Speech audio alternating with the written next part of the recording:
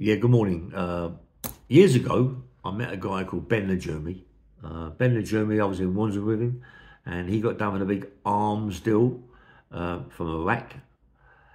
He had a big offices in the Dorchester Hotel. He had a floor of the Dorchester. Who had offices, and he had people who could come and stay who was willing and dealing with. Anyway, it was a big arms deal. He got nicked for it. He got put away for 22 years. So I was meeting some people in the Kensington Hotel, uh, the Hilton, yeah. So I was there. I was coming down the escalator to go out. He was coming up the escalator. So when I see him, I couldn't believe it. Hello, Ben. Hello, hey. That's how he talked. Very, very low, yeah. So me and him got to talk. Had a little orange drink, and he was drinking, and he said, look, why don't you meet me one day? We go for a meal. And I said, no, I said, okay. Anyway, I met him, and he took me to the Cromwellian. So they all bring back memories, the Cromwellian, because this was the time that Johnny Bindon knocked me out on my arse outside the Cromwellian. So I'm talking to Ben, and there's a casino there in the Cromwellian, and a nightclub downstairs, casino upstairs. So I'm downstairs, Ben's upstairs having a bet, having like a casino, yeah?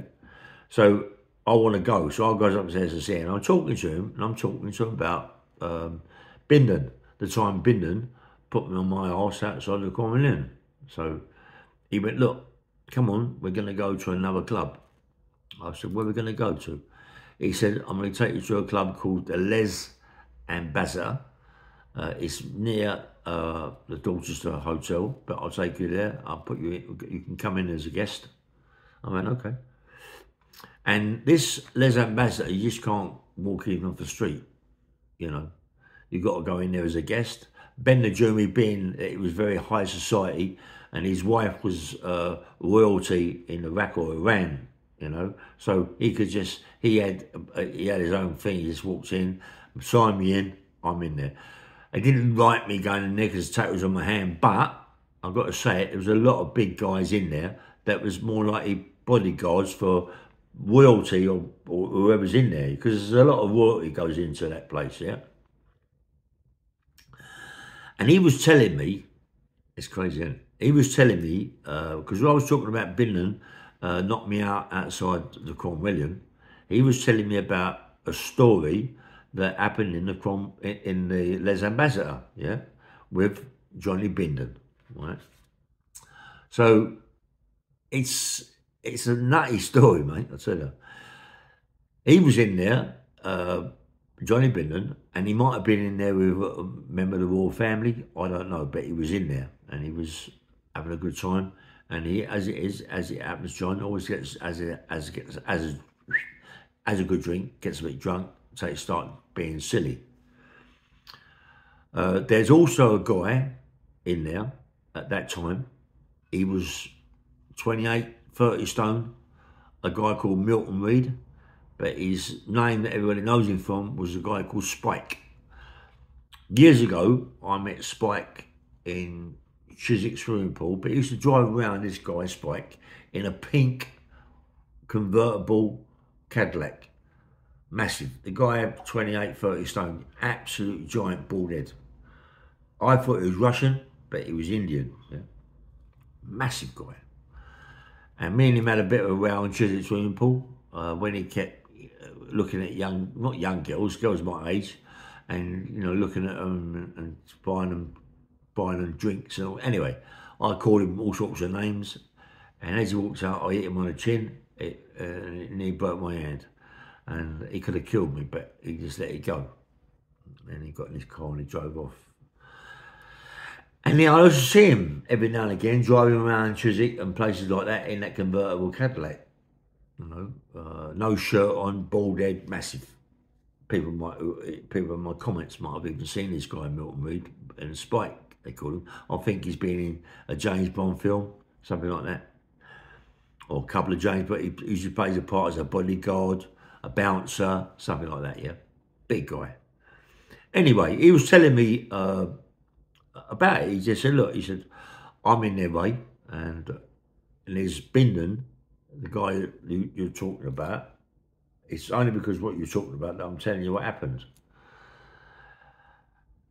Bindon's in there having a drink. As I just said, he could have been in there with some of the royal part of the royal family. She sometimes gets in there, yeah. So obviously, so she was in there meeting Bindon, or Bindon was in there meeting her.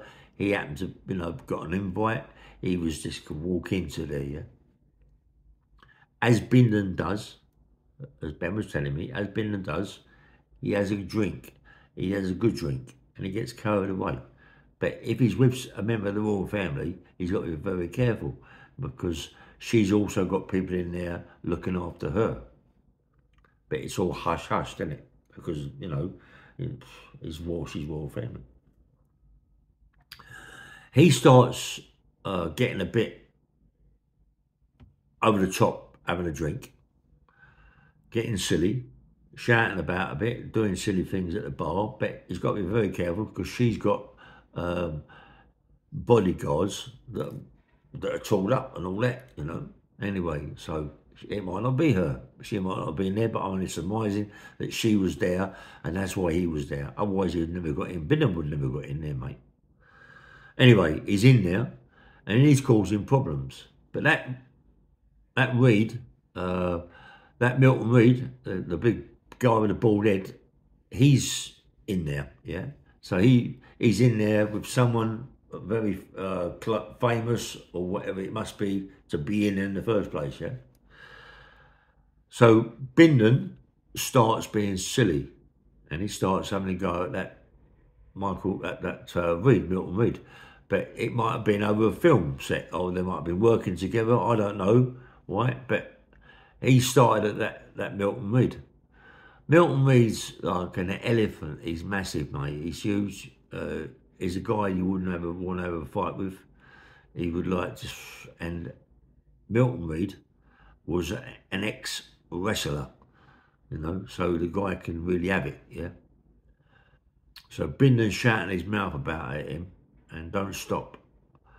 I reckon that he was telling me, it's only because I was talking about Bindon at the Cromwellian, when we had that little row, he's telling me, Ben Jimmy, about what happened with Milton Reid and Bindon. I reckon Milton Reid was like a wild elephant, right? He picked up Bindon as if he was nothing and ran him through the Cromwellian, like a nutcase, picked him up and ran him through there and chucked him out of the main doors onto the road at Mayfair. Bindon's got a bit leery, shouting his mouth about. Some bodyguards have come out and Milton Reid and talking to him. Milton Reid's just turned around and Bindon has run at him, yeah, and grabbed him. This geese is massive, mate. It's like a table, you can't put your hand. Bindon's running him like a lunatic. Milton Reid, Spike his name is, has picked up Bindon because he's a wrestler. He's not physically punched Bindon, not physically punched him. He just picked him up and threw him around as if he was nothing.